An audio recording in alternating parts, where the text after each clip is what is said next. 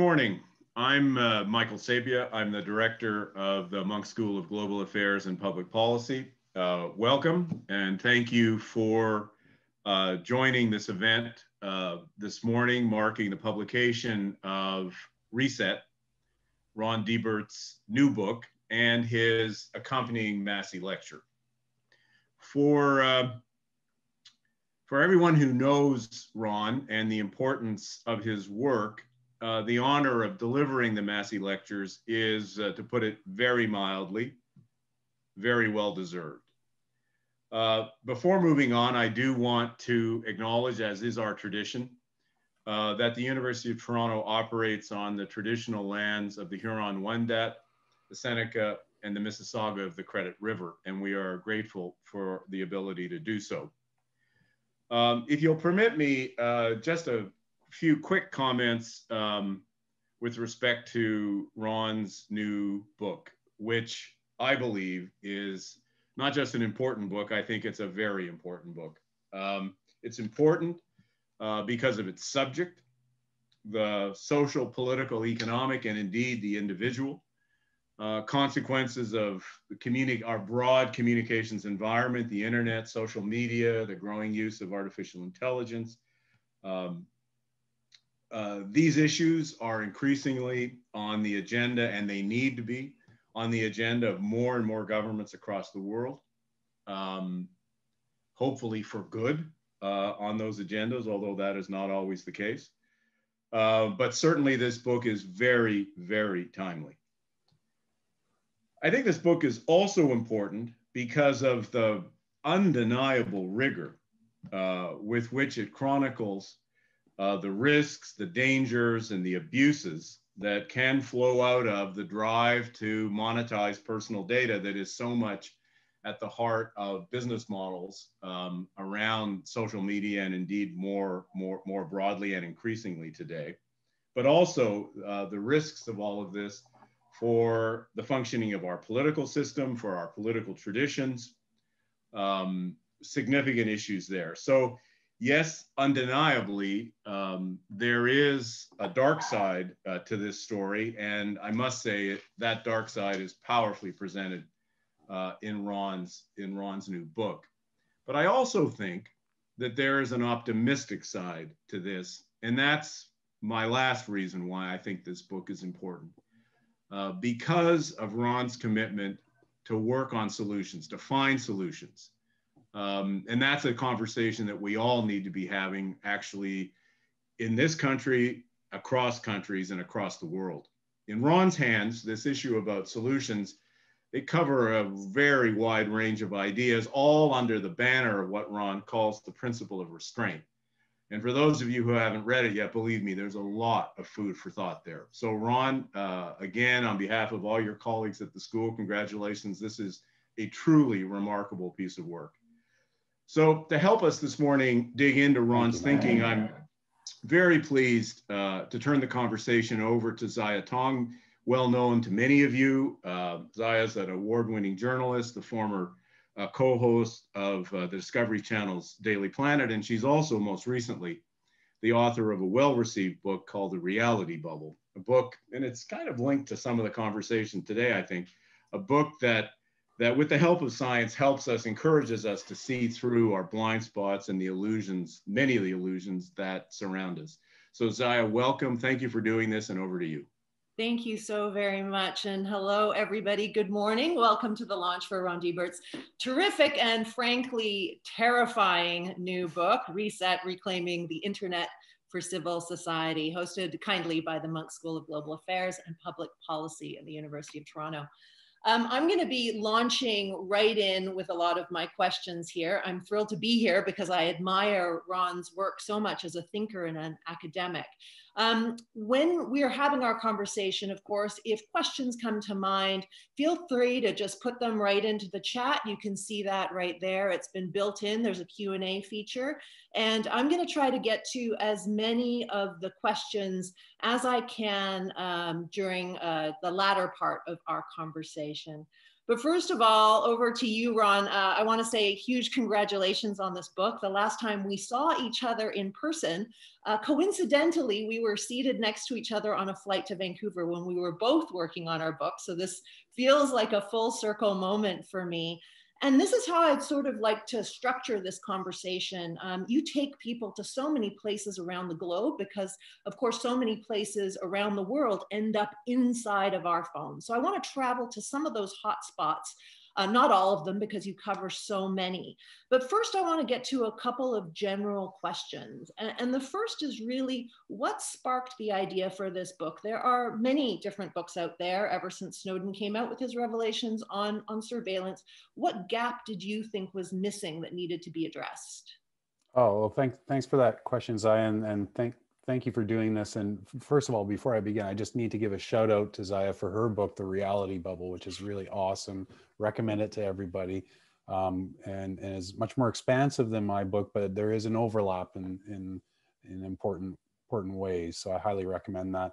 You know, the genesis for this book goes back a few years. I, of course, as director of Citizen Lab, doing the research that I do with all the amazing researchers in that organization, you know, it's very meticulous, very evidence-based, you know, almost clinical type of work. For those who don't know about the Citizen Lab, we're like a digital watchdog, and we see ourselves peeling back the layers of the internet and the communications environment that surrounds us to uncover and bring to the public's attention abuse of power, whether it's governments or the private sector.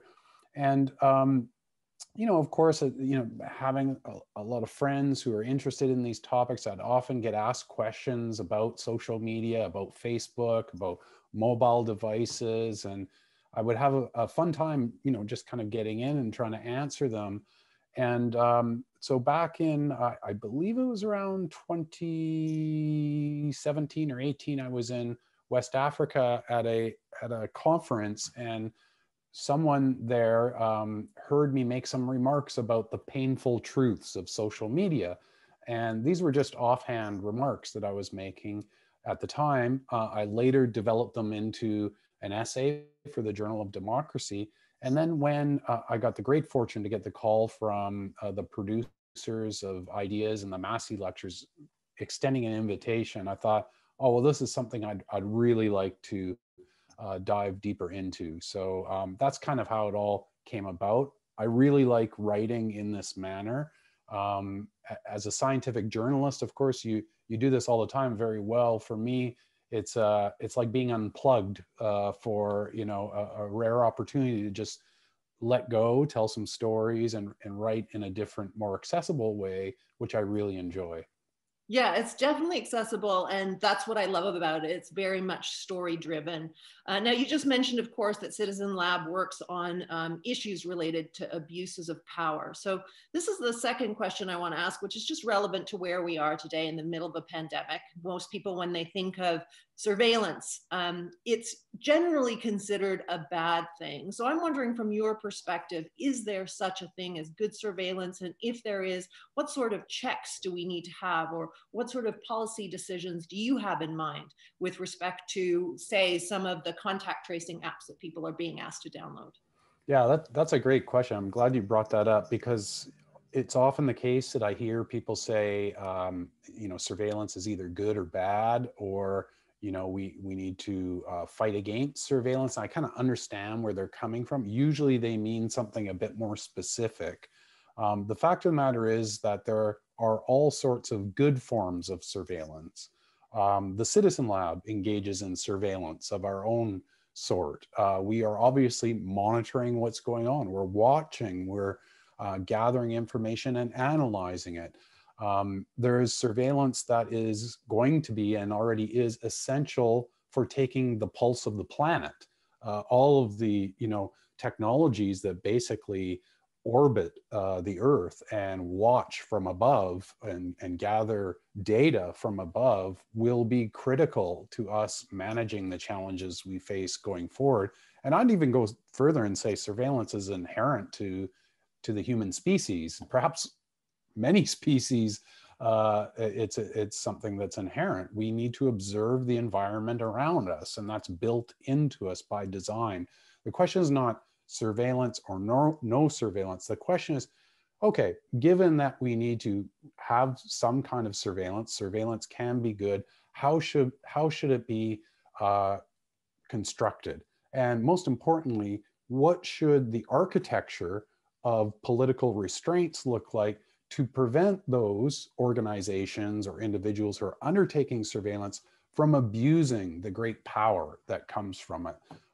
So if you go back to the Earth remote sensing satellites, I didn't talk a lot about this in the book, but for the longest period of time during the Cold War, both superpowers had extremely powerful surveillance technologies in near Earth orbital space that can resolve things on the ground down to the level of centimeters. But of course, this was all shrouded in secrecy and it wasn't available to the public. Now things have changed. We have access to imagery on that level from commercial providers, but it goes to show that, you know, how surveillance is architected is very important for security, for privacy, and other human rights. So let's dig right in then to this notion of opacity then, because I think that, you know, we all have this machinery that connects us to the hive mind, but it is opaque to us, right? And that opacity sort of stretches beyond the phone itself to the software, to the infrastructure, to the people who work on it. I love the way your book breaks that down. So as we begin our journey, let's start right here in Toronto, because that's where you start your book, at the Pearson Airport. So you draw together the intersection between corporate and state surveillance there. Tell us about that. Well, this was an anecdote about my experience with the Snowden disclosures. So in 2013, like most of the rest of the world, I was observing the news with you know, great awe.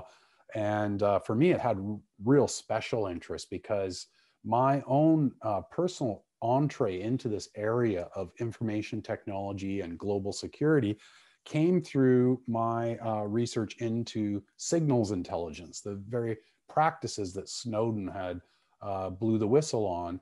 And so I was in Pearson Airport and got an email from a journalist from the CBC asking, would I be interested in looking at some material they received from Glenn Greenwald, the journalist formerly of The Intercept, to whom Snowden entrusted a lot of the material that he had taken from the NSA.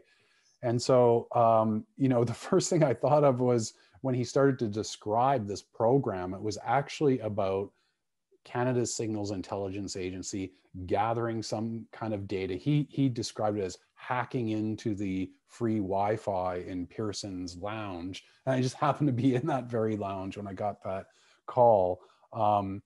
And, you know, I kind of looked around and this literally did happen. I recall pausing for a minute and looking around the lounge and just imagining all of the data emanating from everybody's devices and laptops and imagining it as if only I could see it, because of course we can't see it. It's something that's there, but it's not visible. And yet it's a Neo moment that you had there, Ron. A which? A real Neo in the Matrix moment. When Yeah, totally. And you know, I didn't take any hallucinogens, so I was completely straight. And but you know, I just kind of looked around and imagined this, and it dawned on me, especially once I got into those disclosures and realized what they were about.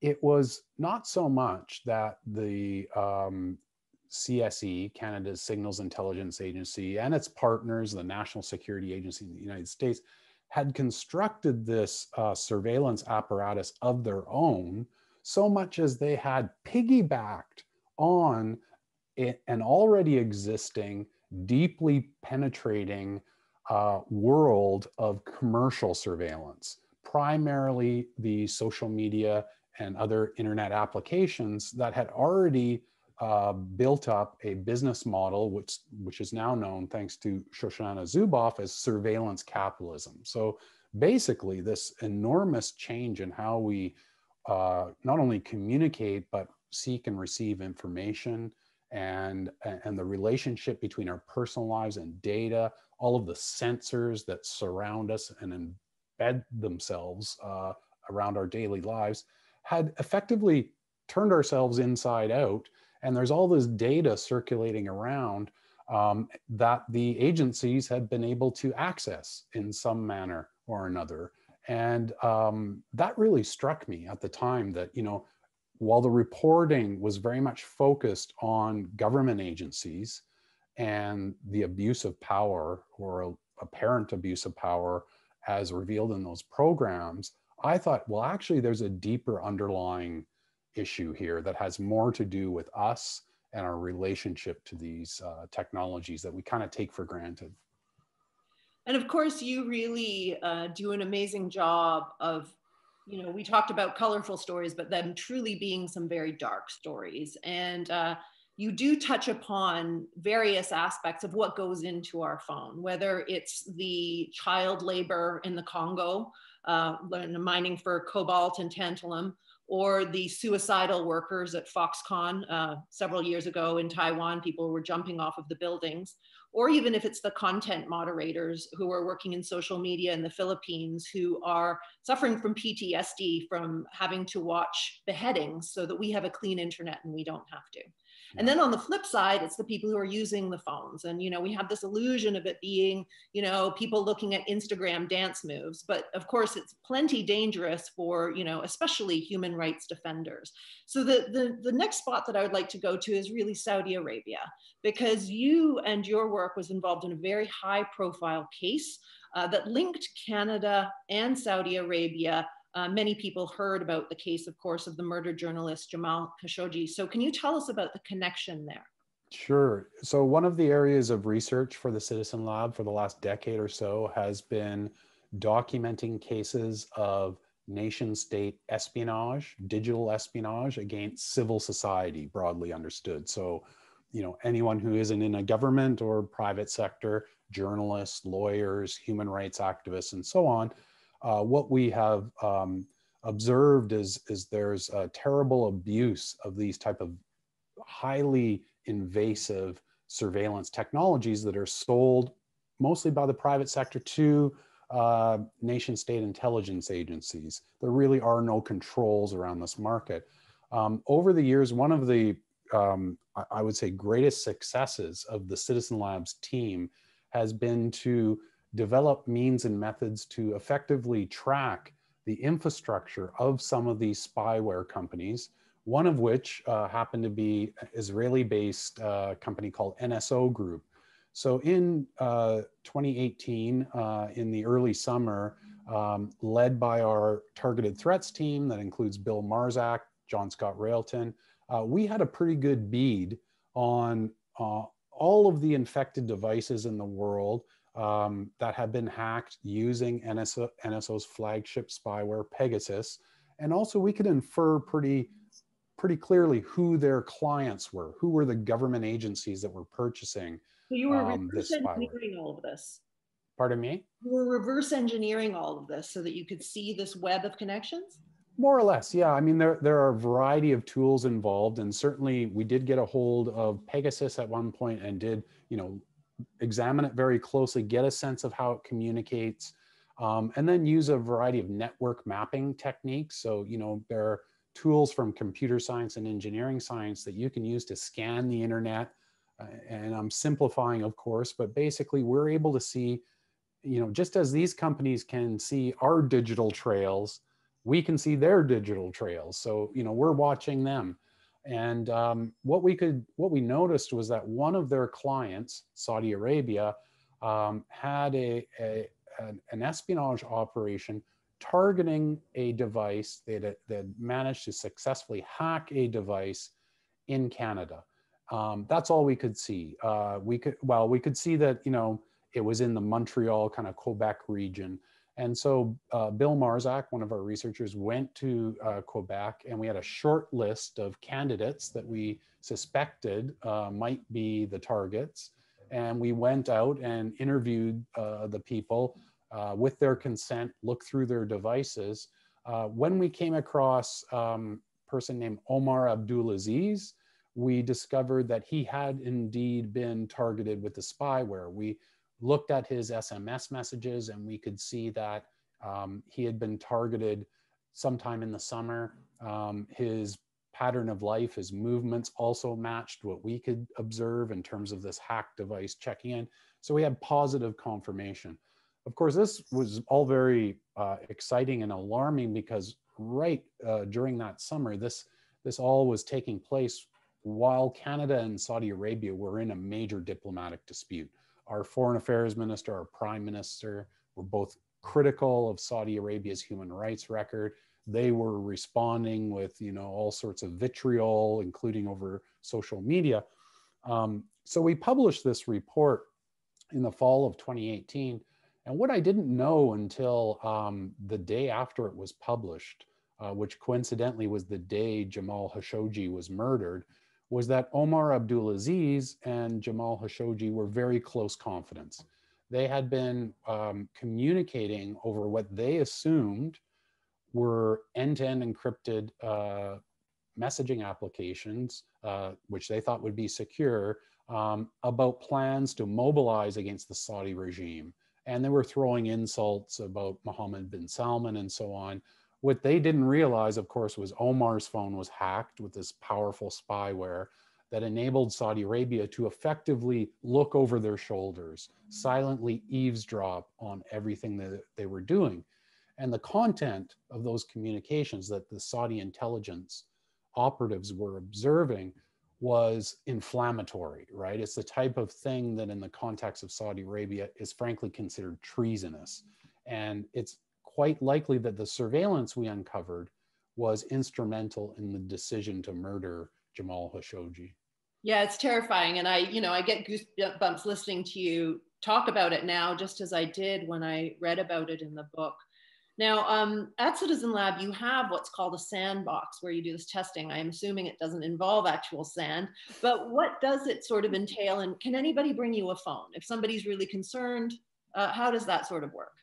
Well, that's a really good question because recently there's a funny anecdote where Edward Snowden was on the Joe Rogan podcast. I don't listen to this podcast, but I know enough that I think it's the most popular podcast in the world. Am I mistaken? Yeah, apparently. It's up there.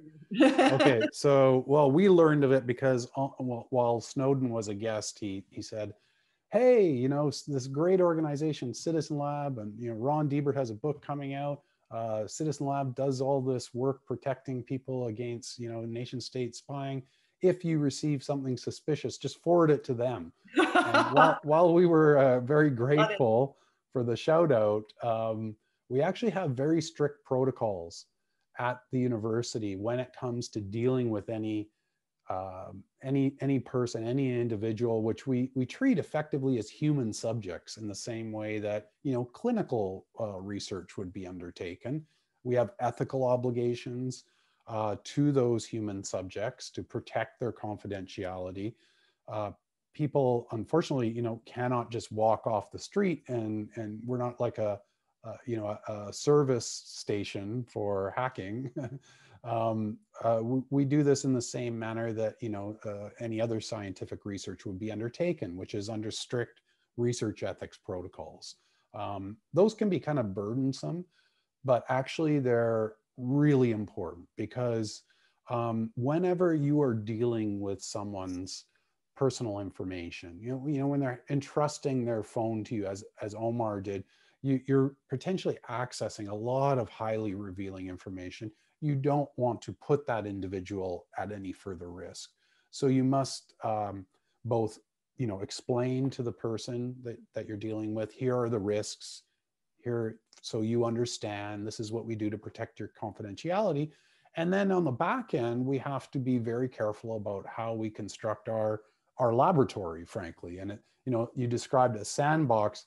I wouldn't say it's a sandbox per se. It's more like, various platforms and systems that we use, overlapping methods, techniques, and skills that have been refined over the years by the extremely talented people that I have the fortune to work with at the Citizen Lab. I've met some of them, and you do have a really, terrific team with a lot of integrity, honestly. All the people Thank that you. I have tremendous integrity. So I want to talk now a little bit, and I'm irked because we're almost running out of time for my chat. I still have so many questions to squeeze in. We talked a little bit about taking apart these phones, but you actually went to India, and this is where people physically dismantle phones. You know that a lot of my passion is environmental work, having worked with WWF. What surprised you when you went there, when you learned about sort of the tail end of the life of a telephone? Yeah, actually, you know, as you mentioned, when we coincidentally bumped into each other on that flight, I was asking you about this very topic because I knew that you had an interest in it, and I was just beginning to gather data on it myself. And I went to India deliberately. Well, one of the reasons I went there was to explore this topic, and you know, it's in India. I think to me is a particularly poignant example of the ecological footprint around, you know, the hypermedia environment that we live in. You have this exploding digital universe, like, you know, mobile phones everywhere, low cost wireless plans, you know, a burgeoning population of users. A lot of people are obviously not connected, but it's one of the fastest growing in the world. But it's also a country that has enormous challenges around environment and climate change. I saw this in Delhi. The period of time in which I was visiting was one of the worst in terms of air quality. And, you know, coal-fired power plants are being either newly built or tapped into again. So it was kind of illustrative of all the issues that I wanted to get into. I lined up some interviews with people working in the environmental area because I was there thinking, you know, these are people that would probably be under risk of digital surveillance, but I also wanted to learn about the topics that they were exploring. And I accompanied a journalist from Al Jazeera to a district called Silampur, which is one of the largest electronic recycling districts in India. And it was incredible to see, you know, this is kind of like the end of life of all of this equipment that we see here. Highly organized, very specialized, very professionalized, not the image that I had in mind coming from Canada about what I would be seeing. Not a screw went to waste. Every component was taken apart to its bare essentials to be reused or sold.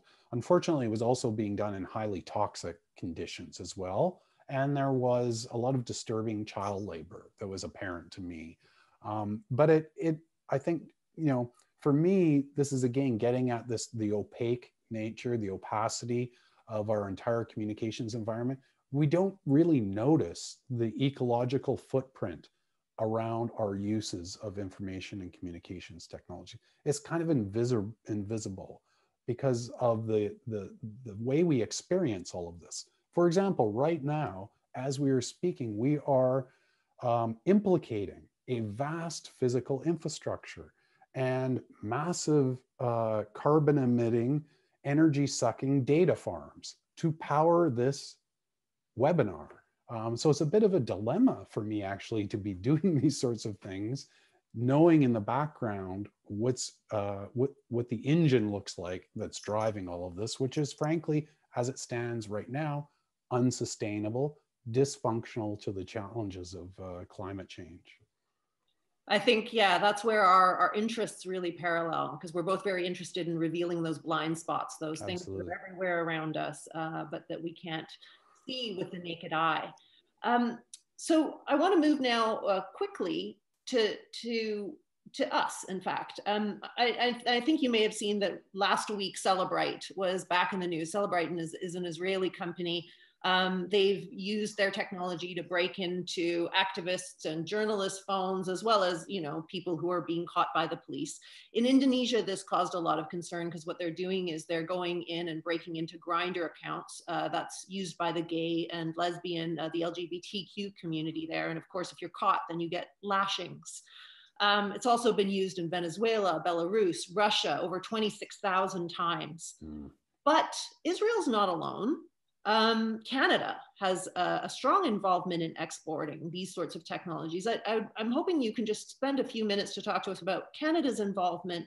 And you've also called this a crisis, a proliferation crisis, where these countries in advanced large arms exporting countries are developing these technologies and exporting them. So what can be done?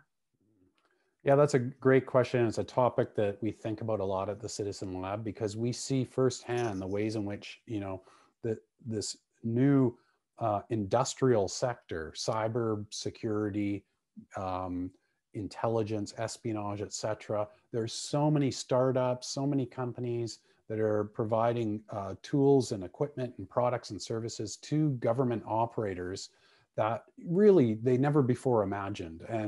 And these are extraordinarily invasive because they tap into a technological infrastructure that is already highly insecure, invasive by design, poorly regulated. And so not surprisingly, you see all of this abuse where governments that lack accountability, lack proper oversight mechanisms, countries like Saudi Arabia, for example, they will define crime and terrorism, which is typically how these products are marketed, in such broad terms as to include people like me or people like you, or investigative journalists and lawyers, certainly any opposition figures.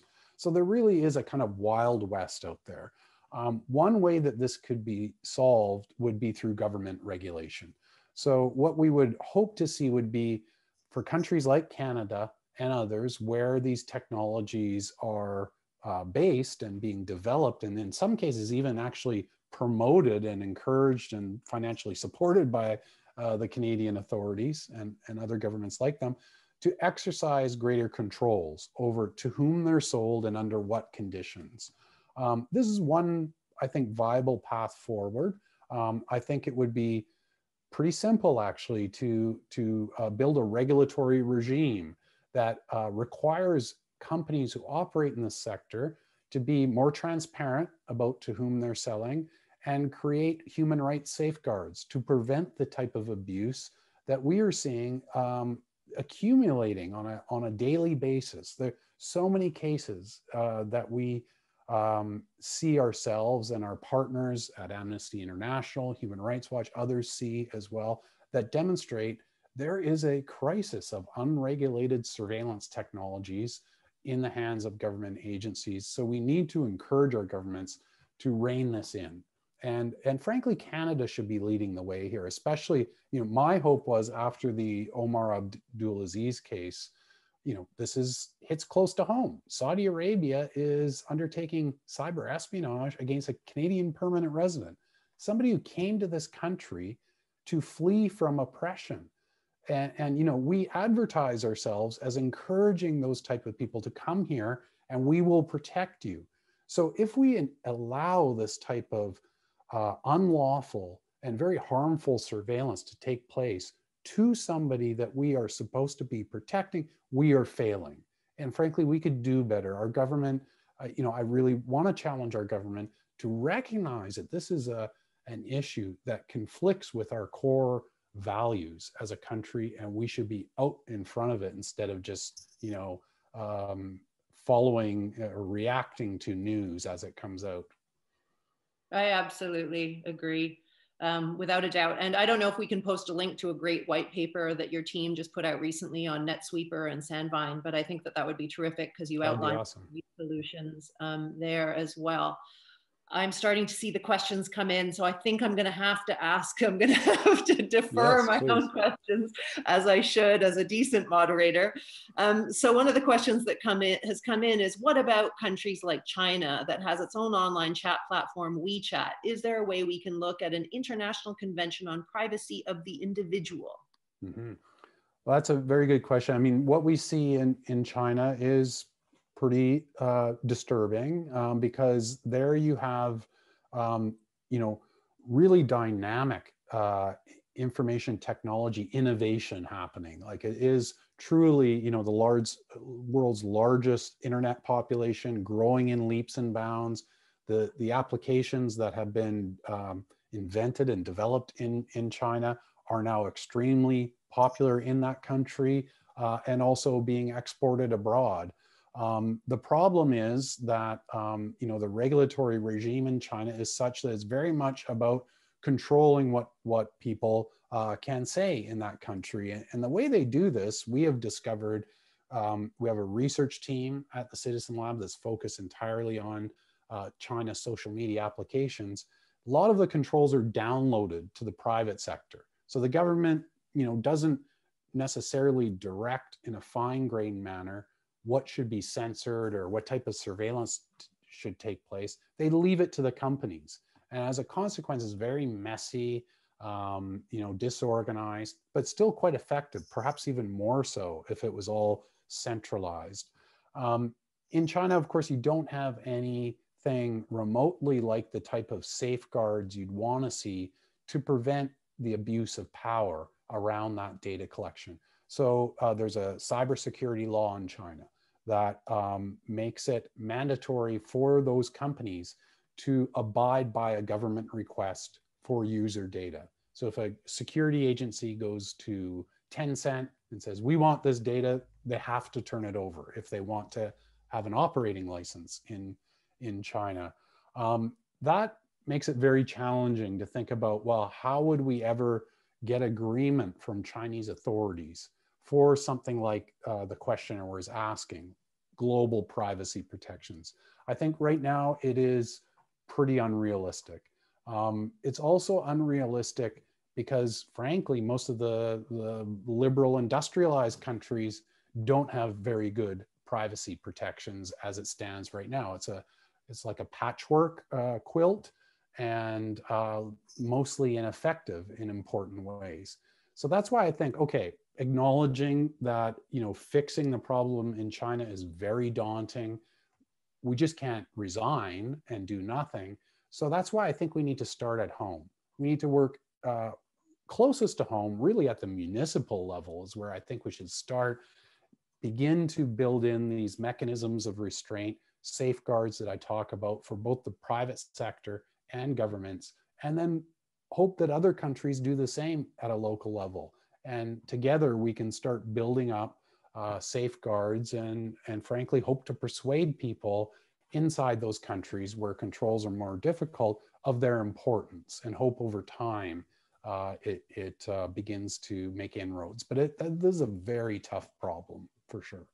Well, I think that's one of the things that Michael and I both agree on, is the fact that your book really lays out a foundation for starting to think about solutions, which is really critical and really important, but also the reason why you have to get the book, because you have to read them all. And I don't want to give too many of them away, but I do want to say that there's a quote that you start this book with that I love so much that I've sent it to a whole bunch of people right now already.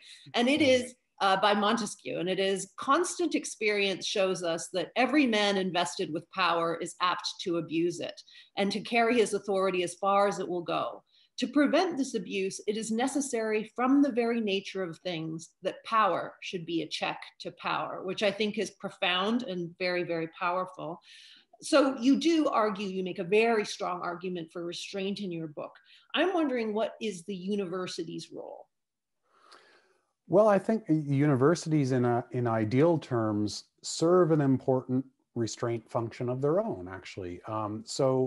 As at least historically understood, universities were the spaces within which knowledge would be tended to. There'd be, university professors are custodians of knowledge and information, especially information that is risky or controversial or speaks truth to power. In the architecture of a liberal democratic system, you want these type of safe spaces. You want to obviously be able to pass that knowledge on to future generations, but you also want to carve out an area within society to allow for controversial research, controversial opinions to be expressed by design. Unfortunately, that core mission of the university, which most university mission statements include, has actually been declining in practice. And that's because of the intrusion of private sector funding and the kind of pressures that these create to be risk averse. And I've seen this in my own experiences where, if you look at computer science, engineering science departments, I think it's fair to say that most often they justify themselves in terms of job creation. That's important. But the university is not just, its existence isn't defined by being a place that people go through to then get a job, right? Like that is, if any, at best, I would say a secondary function. And I'm sorry, a lot of my other colleagues may not agree with me here. Call me a traditionalist. I think that, the methods in computer science and engineering science kind of saddens me because we have appropriated them at the Citizen Lab and have shown how powerful they can be to illuminate what's going on beneath the surface of the internet. And yet they're not used in such a manner within the computer science, engineering science departments on the whole. There are some exceptions, of course, but generally speaking, highly conservative departments because they're risk averse. They don't want to, ruin a sponsorship for a chair, funding for scholarships from Google, Apple, Microsoft, whatever. I recognize that can be important in limited circumstances, but when it begins to threaten the independence of university research, then we have a big problem and we're losing sight of our core mission. Such an important point. And I also put myself on mute because in these COVID pandemic days, my neighbors in the fall have started to activate their leaf blower. So I must apologize because it's super loud. Times we live in. Yeah. I'm going to mute myself through the rest of this when I'm not speaking. We have another great question here, which is COVID-19 has reshuffled the deck around issues relating to cyberspace. And there's a dark side to connectivity, which you also suggest in your earlier book, Black Code. My question is, what are some of the policy options the Citizen Lab would recommend to the Government of Canada to protect against foreign surveillance on Canadians?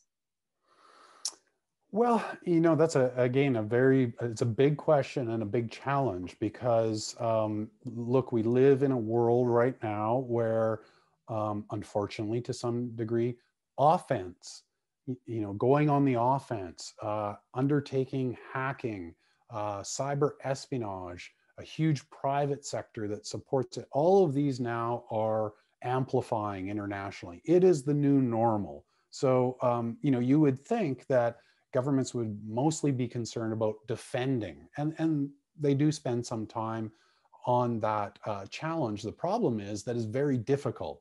So everyone goes on the offense instead.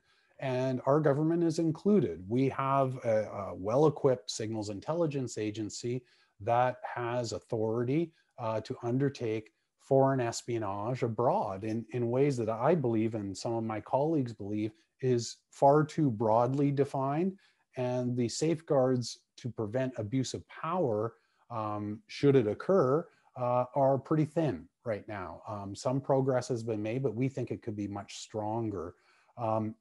To me, this is what Canada could do to protect against that threat, is to set a better example, to show that we can have a well-equipped military and even a well-equipped intelligence agency, but one that operates within a rule set that prevents against abuse of power and lead by demonstration. I think that's the only way to go. And then, on the defensive side, we could do a lot more to ensure that our information systems are safe, or at least more secure than they are now, to that type of threat. And one of the biggest bugaboos I have is around encryption.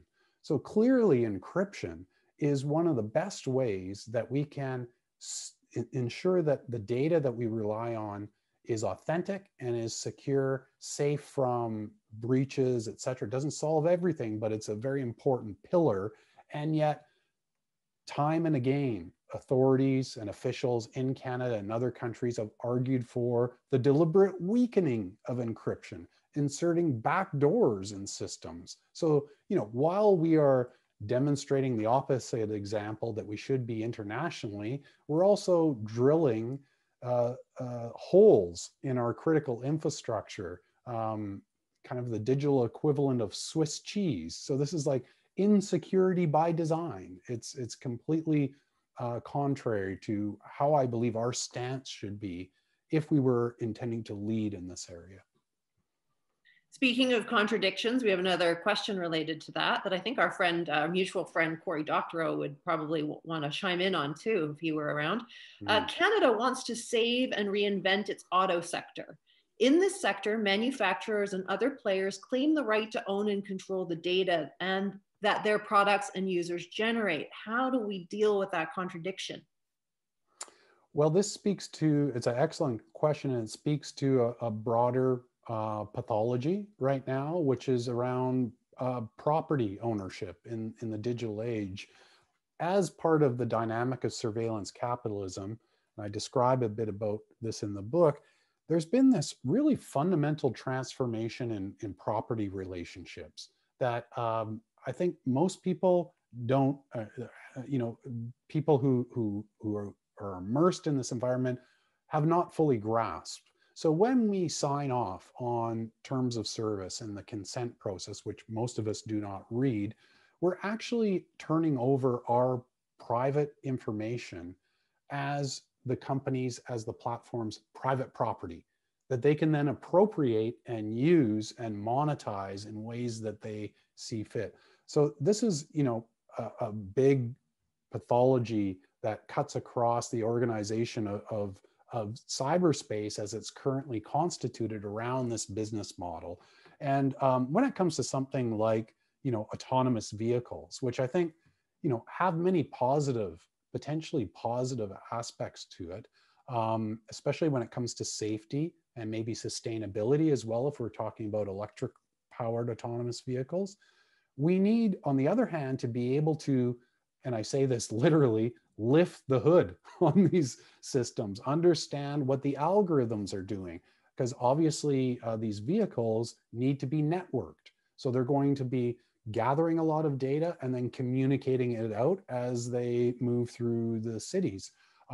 We need to have independent organizations, whoever they may be, wherever they may come from, universities or elsewhere, maybe mandated by public authorities, who have the ability to peer inside all of these powerful algorithms, not just with respect to autonomous vehicles, I'd argue, but across the board with everything that is embedded in the Internet of Things world in which we live. There's another really great section on your book where you delve beyond how, the body of the phone and the physical body and how it's impacted. You also talk about how this new network and infrastructure and cell phones impact our minds. Can you talk a little bit about that? I mean, everything from the oxytocin and...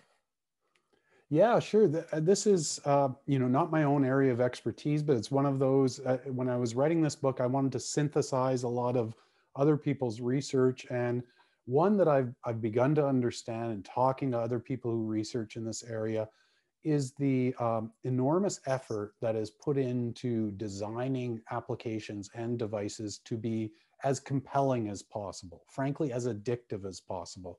The reason that they do that is in order to capture and retain people's interest. Because if you're going to base your business around gathering as much information from as many sensors as you can from users, you need to make sure that users want to have those devices and applications around them at all times. And so once you begin to reflect on that and see it through that lens, it becomes impossible to not see. So I look at this device and what I see is like an operant conditioning device, buzzers going off, app icons kind of jumping up and down. Yes, exactly. And of course, then there's the content itself, the propulsion of sensational, extreme, emotional content that gets at our system one cognition. In other words, our propensity to see things through our emotions.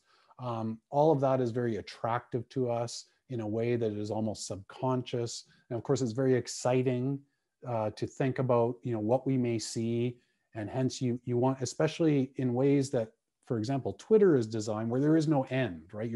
You're constantly refreshing. So it sets up this expectation of a reward that is going to come. And when it comes partially or only in incomplete ways, it actually tempts you to look for more.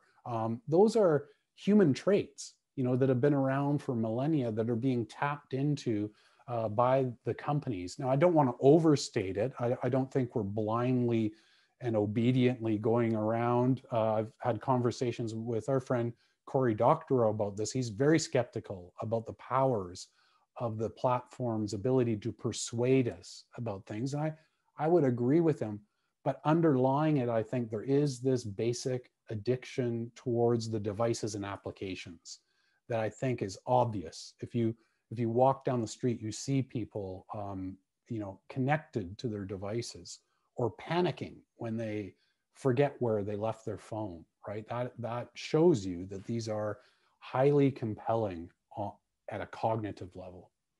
Absolutely. It feels like you've lost part of your brain. Like you leave part of your brain at home when you don't take your phone out. Yeah. Somebody has just written in, and again, thank you for so many questions that have come in. I'm going to try to get through as many as I can in the limited time that we have left. Another one is, in addition to data ownership, could you talk about how the right to repair advocacy dovetails with your argument? Where do you see this headed in Canada, and what should you advise individuals to do? Again, that's an excellent question, a topic dear to my heart. I write about it in relation to, I was looking through an analogy around historical periods where the idea of power being recessed in various ways, in other words, held in reserve, is an important check, important safeguard against the abuse of power by centralized authorities. And I think what we have with respect to the right to repair is something analogous to that. So as it stands, perversely, at the very moment that we are surrounded by all of this technology, we're actually dissuaded, and I would go so far as to say forbidden, from looking inside all of this stuff, right? The term, if I open up this device right now and look into it, the term for that is called jailbreaking, which to me speaks volumes about the culture we have settled into around our relationship to all of this technology. Most of the companies forbid you from trying to repair your own device for proprietary reasons, or using the vehicles of proprietary law and copyright law in order to entrench their power over our lives. So we need to be able to get inside these devices to exercise some control, some counterbalance, because once you start looking inside, then you discover, oh, wow, this is doing things I didn't realize it was doing. This shouldn't be happening, which is why I feel very strongly about the importance of techniques around reverse engineering, which we practice a lot at the Citizen Lab, because you're effectively opening it up.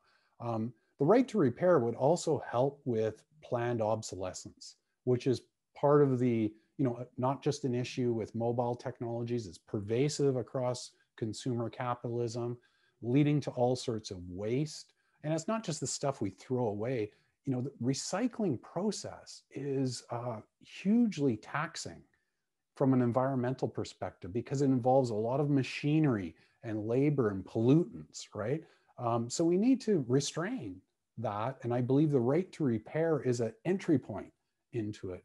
In terms of what Canadians could do, I think we should push for legislation that guarantees the right to repair. It may not be successful, but if as many jurisdictions as possible push for it simultaneously, we could have a big win around it. Hear, hear.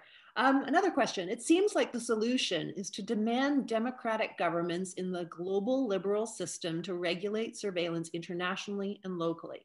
However, how can we realistically expect this when these same democracies and the liberal system has allowed for the proliferation of surveillance tech and technology through markets? Tricky question. Yeah, I would even go further than the market point and say that their practices, and I'll give you a quick story. So I spent many years, mostly in the early 2000s, at global cybersecurity forums where organizers would convene stakeholders from government, private sector, civil society, academia to talk about, rules of the road around what how states should behave in cyberspace. And many countries, Canada included, would advocate for these human rights principles. And I became very frustrated because while what was on paper was obviously laudable and something that I supported, I looked at what was going on in practice back home and noticed a complete contradiction. We were, Canada that is, essentially violating every one of these principles in practice, which is why I think when it comes to these topics, we need to begin at home. I mean, it's very difficult to confront this huge tidal wave coming from, say, China or other countries that have a differently constituted architecture, political architecture, one that I think would put human rights at risk if we don't have our own houses in order. We need to get our own houses in order first and then confront that challenge. And right now we're not. I'll take one last question from our viewers, and this one is related. So often the questions come down to, what should governments do? What should corporations do? And then, of course, what can the individual do? So the question here is, in some cities, surveillance cameras are the norm. They are where I live. There's a lot of support from the people here because they think cameras will keep them safe. You say we should work at the municipal level. What should we be asking our authorities about the handling or the storing of this information? Well, that excellent question. I'm glad you asked it. There is a concrete path forward here. Recently, Citizen Lab researchers produced a report along with researchers in the Faculty of Law on the use of artificial intelligence and predictive policing in Canada at a municipal level, as well as at a provincial and federal level. We have found that law enforcement are using a variety of techniques, including being able to tap into facial recognition systems, but doing it without proper warranting systems in place, safeguards in place to prevent the abuse of the collection of that data. So we should simply ask our law enforcement and demand, frankly, that they be more publicly accountable and act according to proper safeguards. They have an important job to do. It's quite possible that some of these technologies will be beneficial to that job. Some maybe are so egregious we should ban them altogether. And I'm leaning in that direction along with many others when it comes to the combination of AI and facial recognition technologies, which are inherently discriminatory and are connected to the furthering of racialized policing practices that we see in North America and elsewhere. But we can demand that those practices change and make sure that we get to the right authorities at a municipal level, push them, advocate, elect people who understand these issues so that they can bring about a change. And we have seen great wins in that area, right? Boston, San Francisco, Portland, yes. Now Maine. So it's terrific to see that when people actually do band together, you can see these big changes being made. I have time for one last question now. Maybe if we could keep it to 2 minutes, just so that I can wrap as well. Ron and I both actually work with PEN Canada, which is an organization that helps writers in peril. And as we've been talking about today, there are algorithms that really shape what we read. They influence what we know. They form these bitter and hostile political bubbles that people tend to get trapped in. So what is your thought on restraint there? Biden has just announced, maybe yesterday, the day before, that he's starting a new task force on online harassment, the connection with shootings and extremism. Do you think that this is something that we need here in Canada? What are your thoughts around that? For sure. There is a whole disturbing area around the use of surveillance technology in stalking, spousal stalking mostly.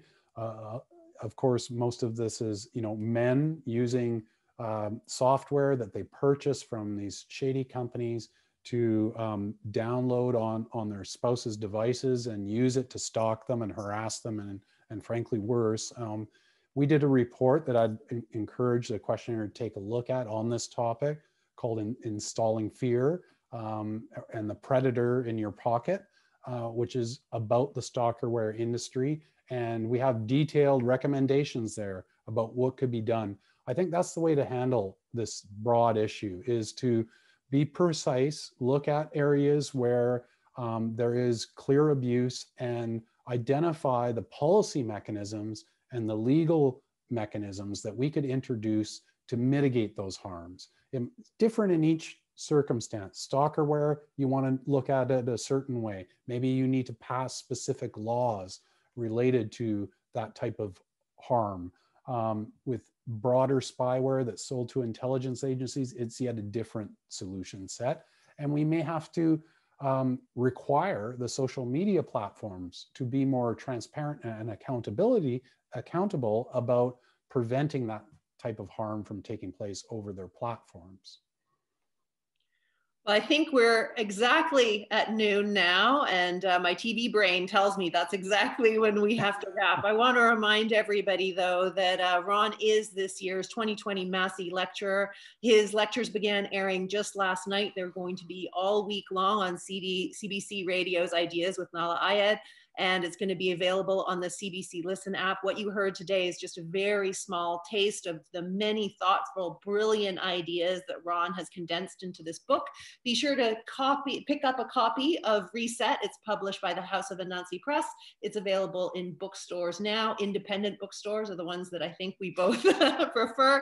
And of course, you know, we've talked so much today about the notion of opacity and digital technologies. And I promise you, if you read this book, things will become much, much clearer. Thank you, Ron, so very much. Thank you so much, Ziya. It's really great to talk to you on this panel. And thanks everybody for coming. Thank you.